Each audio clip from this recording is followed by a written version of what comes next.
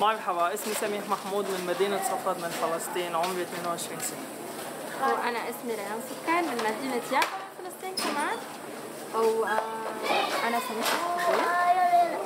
وهلا احنا بمخيم شتيلا وحبينا بعض بهذا المكان. هذا المخيم هو مخيم للاجئين الفلسطينيين، تعمر ببداية الخمسينات بعد ما انطردنا من أرضنا من فلسطين. اليوم نروح جولة بقلب المخيم لنعرفكم عنه.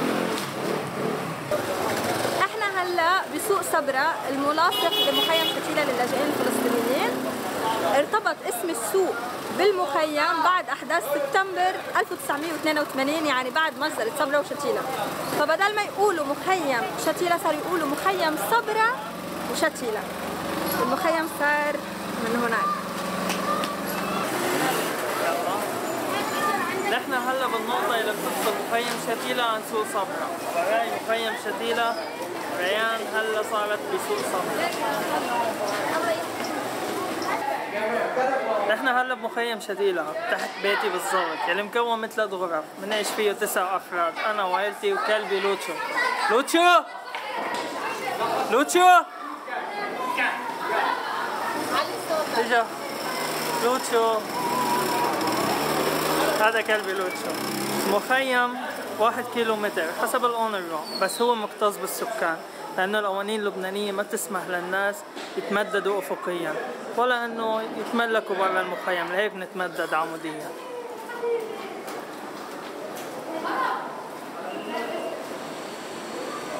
البناء العشوائي خطر كتير. في بنايات بالمخيم 8 و9 طوابق، وهي البنايات مبنية بدون أسس هندسية صحيحة، لهيك كتير مهندسين بيقولوا إنه أكثر من 10 مباني بالمخيم مهددين بالسقوط.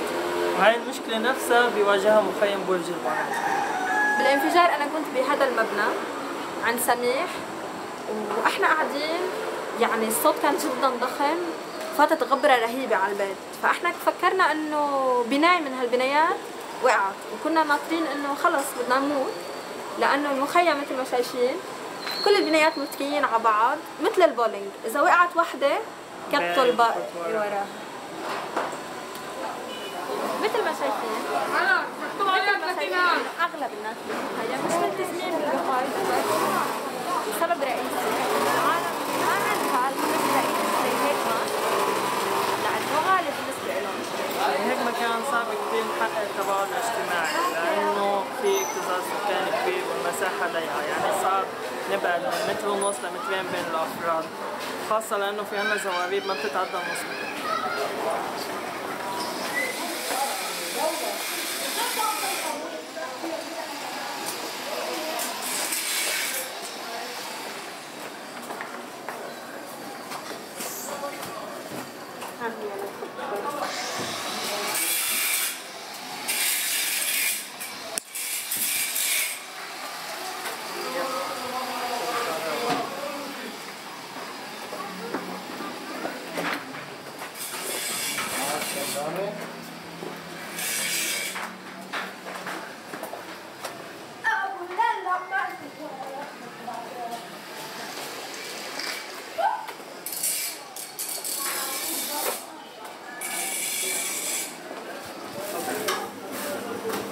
إذا بدكم تزوروا المخيم فلازم تزوروا أماكن كتير، وأهم وأحب لبطني محل إيهاب للسندويشات.